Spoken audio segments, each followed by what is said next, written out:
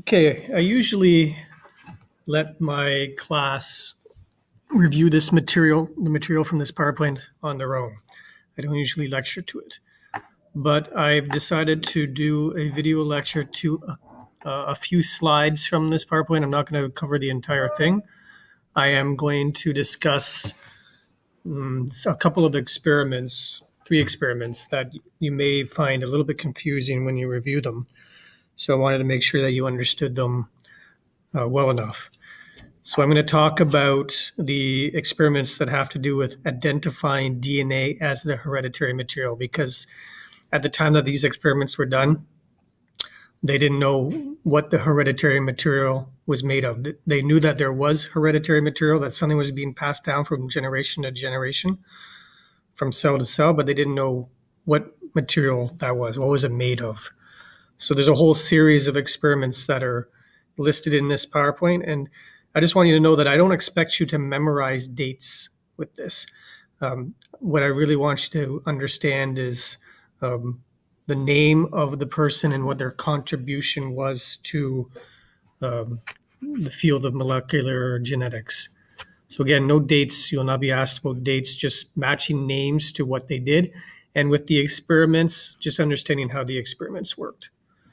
So I'm going to skip ahead. I'm going to skip ahead to where they first start talking about transformation. So this is with Griffith. And they knew at this point that the nucleus contained the hereditary material. They knew that the nucleus contained a molecule that was phosphorus rich, the DNA molecule, and they knew that the nucleus also had proteins, but they didn't know which one was the hereditary material. So he did a series of experiments that led to the discovery that DNA was the hereditary material. So he was really the first one to start to identify DNA as the hereditary material, although there was a few other experiments afterwards that helped confirm that. So if you look at his experiment, he worked with the bacteria that causes pneumonia, and he used two strains. So as we know from previous grades, strains of bacteria can differ a little bit in their genetics. So we have the S strain and the R strain. The S strain is highly pathogenic. That means pathogenic means it can kill. It causes the disease. But if you heated it, it became non-pathogenic. So heating it caused it to not kill or cause sickness. The R strain is always non-pathogenic. And what he noticed is when he injected a mixture of the two types of bacteria into a mouse, the mouse died. So he concluded that the S strain somehow passes on its deadly properties to the R strain. And he called that the transforming principle. So I think it'll be a little bit easier to understand if you look at a diagram. This is taken from the textbook that we use here at the school. And so you can see that you have a mouse and it's injected with the S strain, which is pathogenic, so that means the mouse dies. But if you heat up the pathogenic S strain and give it to the mouse lives. If you give the non-pathogenic R strain of the bacterial cell to a mouse, the mouse lives. But what was weird to him, and was confusing to him, is that when you put a mixture of the heat-killed strain and the live non-pathogenic strain, then the mouse died. So he concluded that this heat-killed bacteria somehow was passing information to the live non-pathogenic R strain that was turning it into a pathogenic strain of bacteria, which would kill the mouse. So he really didn't understand what was being passed, but he just concluded that something is being passed from the dead pathogenic strain to the live non-pathogenic strain. And what we understand now, and what you may have learned about last year in grade 11, is there's various ways that bacterial cells can pick up DNA. So what was really happening is that these bacteria that were killed by heating them up, they probably underwent lysis, and their DNA molecules went out into the solution, and that was picked up by the live non-pathogenic strain and basically converted it or transformed it into a pathogenic strain. And that's what killed the mouse.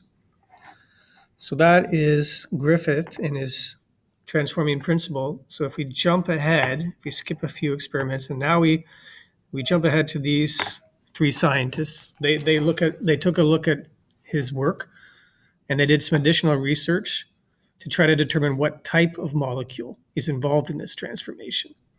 So they grew that heat-killed S strain bacteria in liquid cultures, and they extracted the contents of it, but then they separated the contents into 3 different extracts, and to each of them they added a different enzyme. To one they added an enzyme that destroys proteins, another one destroyed RNA, and another one destroyed DNA.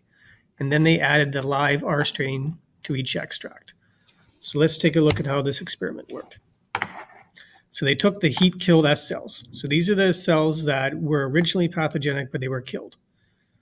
They put them into a culture.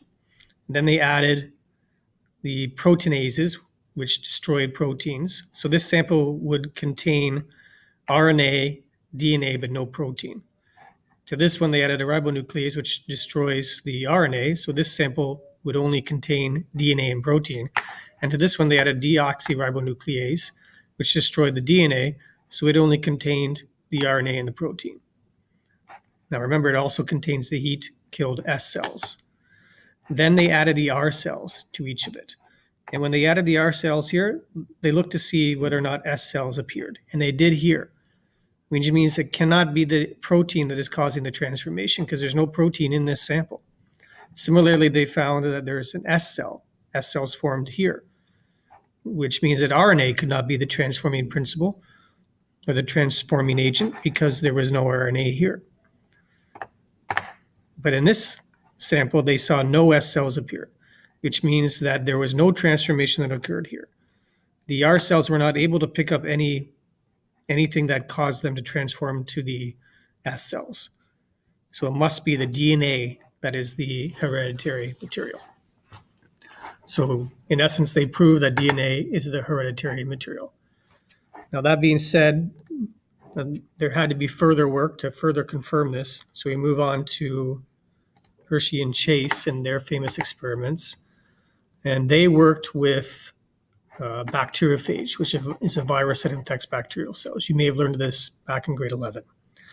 And you also learned in grade 11 the structure of viruses and how they're made of a protein coat that surrounds an RNA or DNA core.